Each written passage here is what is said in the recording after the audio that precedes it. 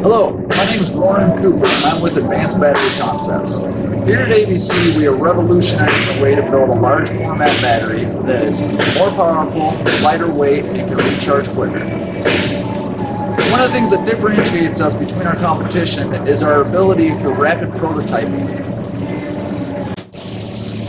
Before we purchased this unit, we were bringing in large sheet stocks of material and cutting out with our CNC machine. This is a very time-consuming process and a very expensive process. We purchased this machine to help expedite this as well as give us multiple parameters and different size availability for our rapid prototyping capabilities. Currently, the primary focus or intention of this machine is for washer production to expand our current line.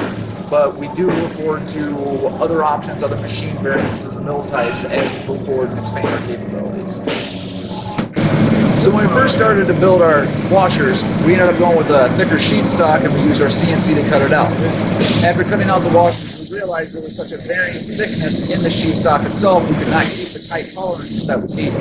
So then we moved to a manual lathe process. So after we realized that the CNC would not create the tight tolerance part that we needed, we decided to move to a manual lathe setup. When producing the parts, we realized that about of every 50 parts produced, only 20 fell within the quality spec, which is the reason we needed to look to another option.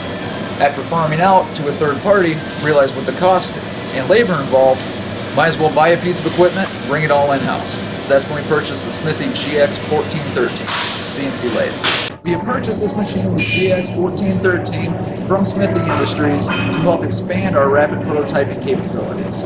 We look forward to working with this machine and we look forward to working with Smithy Industries as we grow our organization.